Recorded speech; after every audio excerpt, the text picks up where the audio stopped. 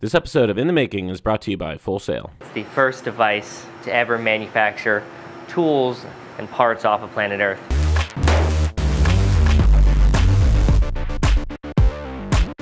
We're at NASA Ames, about to meet a company that's 3D printing in space. They're called Made in Space.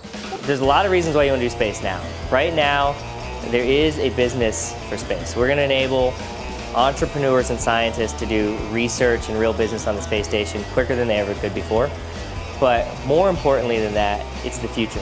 It's the future of the vast riches that space will offer in terms of metals, energy, platinum group metals. All that stuff will be available to the entrepreneurs that go after it.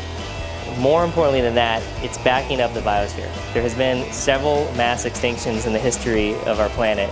It makes sense to put a little bit of energy into having a backup plan, a plan B, just in case something doesn't go the way that we expect it to. So there's several challenges you have to tackle in building 3D printers for space. The obvious one is building a printer that works in microgravity.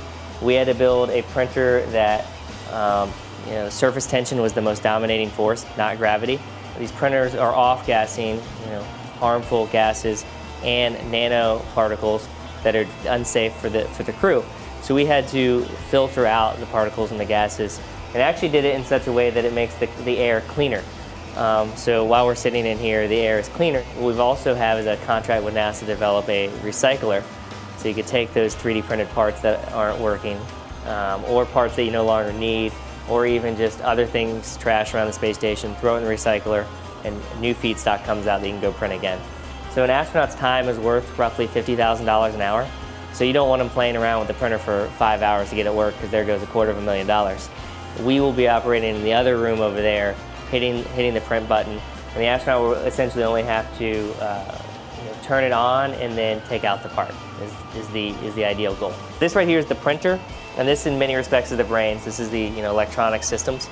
These first two 3D printers are going to be polymer based. The first 3D printer, which is more of a science experiment, more of a historic event, is going to be an ABS printer.